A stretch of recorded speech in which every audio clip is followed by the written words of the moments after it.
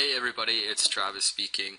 Today I wanted to get back to kind of where we started with creating parts for this chessboard, and there was a few things that I wanted to cover in regards to the model browser. One of those concepts being the base object reference node.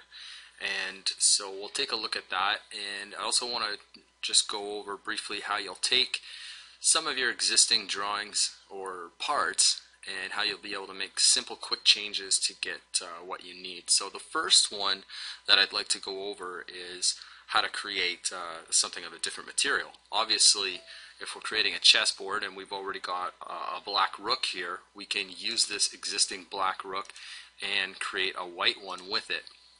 So I just changed the visual style there quickly just so we could get an idea as to the geometry for this part. But what I'd like to do is just come over here to open, and I'm going to find one of the pieces, this one here. What's that? Insert white. And this will give me an idea as to the material that I used in the chessboard. So this is just the insert square that the pieces are going to rest on. And so if I come up here to the materials at the top in the quick access toolbar, I'll notice that I'm using the Autodesk Appearance library, and it's using this polished silver color here. Okay, so I'm going to come back over to my black rook here instead, and I'm just going to come back to that menu, and in the Autodesk Appearance library, this is what I wanted to bring your attention to. If you change it to the Inventor library, you might not see it. So if it's something that it's not appearing, maybe just change the library and you should find what you're after. So let's see if we can't locate that polished silver. Here we go, polished silver. Okay, so it's not exactly white, but it gives that white effect for what we need right now. So once that change is made, I'm just going to simply come back up to my application menu, and this time I'm going to hit Save As, and instead of Rook Black, this one's going to say WHT for white. Okay, so now I've got two pieces. I've got a white rook and a black rook. So using this white rook, let's take a look at what the base object reference node means. A base object reference node essentially is the part or the feature in your model browser that everything else comes from. So our base object here is this extrusion. If I bring my end of part feature up underneath that first extrusion, you'll see that I started off with a simple cylinder.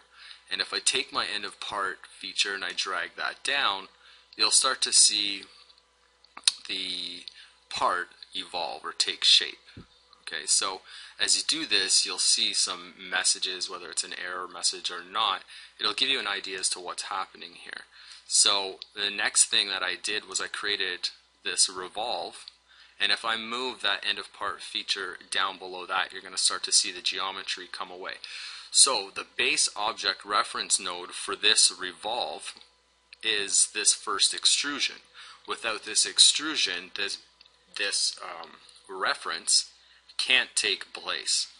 So simply put, if we want to start creating a new part here, let's take a look at what we can do. This chamfer here, if I don't need that, I can simply right click and say delete, or I can suppress it.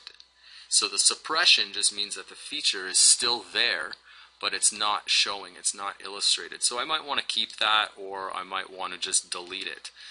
This up here, I don't need that at all for what I'm about to do, so I'll delete that. Now you'll see that it's asking me, do you want to delete the consumed sketches and features? Well, there's some, let's take a look at what's inside that. So I'm just going to say cancel for the time being, but I'm going to expand this extrusion and see what it was. What did I draw here? It's just a circle. Okay, so if I click on this flyout, I can go back into that sketch and modify it. But I'm finding that I don't really need it. So when I say delete, and it asks me if I want to delete the sketch as well, I'll say OK. Alright, so now we're starting to see what's going on here. I've got a pattern. So essentially this extrusion 2 is the base object reference node for this circular pattern 1. So if I come to the extrusion 2 and delete this, it's going to say again, consumed sketches and features. Well, the features consumed within this would be this circular pattern in the chamfer, or sorry, not the chamfer, but this extrusion 2. So I'll say yes, and that all goes away. So I'll leave this stuff here at the bottom for the base. I'm not going to need this chamfer and this revolve.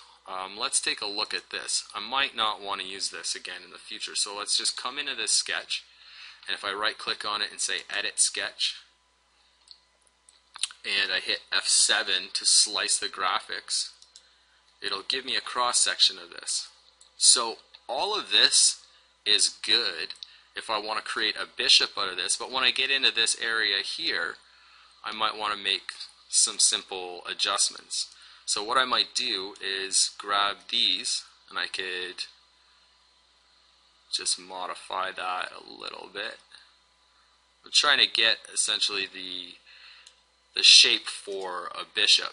So right now, if I delete out those by making a crossing window around them, what I want to do is add something more circular in here now, which will carve out the geometry to make it look like a bishop. So I'm just going to come back to the lines, do something similar to what we did before. I'm just going to draw out a little shelf here, come straight up, back in, and then by leaving my cursor on the end, you'll see that gray dot means that I can change over now to an arc, and I'm going to leave that arc and then come back around and bring that down there. So if I revolve this right now, it's obviously not going to look that great, but now I can grab this by the center point and drag that in to the way I like it. That looks decent there. So that'll be a decent bishop for us to use. I'll just come up to this extend tool here, and I'll close that off. And now let's see if that'll have the look we need. So I'll say finish the sketch, and now I've got something that looks a little bit more like a bishop. So I'll probably work on this a little bit and make it look a little bit better, but all I would need to do now is come back and save that instead as bishop white. So let's take a look at that. We'll save as, I'll call this bishop white, and let's see what happens if we unsuppress this feature here. We get that chamfer that we had before as a result.